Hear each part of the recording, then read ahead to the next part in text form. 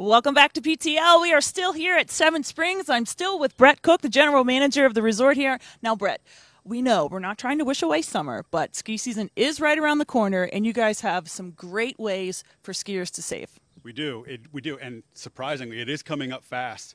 We do have our Epic Pass on sale and lots of different options depending on what your budget is and what your intentions are for the winter. We have 3 separate passes that will give you a great value.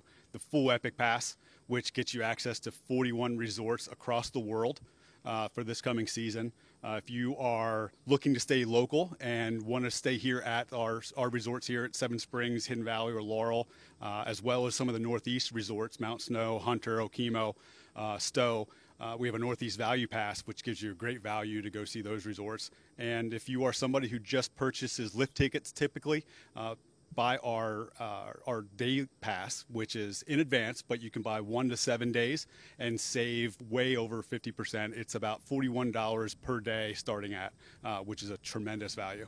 Wonderful. And then there is a deadline for those. If you purchase them by Labor Day. The prices do go up on Labor Day, so it's still warm right now. We are thinking about Winefest, but start thinking about winter too. Thank you so much, Brett. There you have it. Get your tickets for Winefest this weekend. Get your lift tickets and day passes and epic passes for the ski season this winter.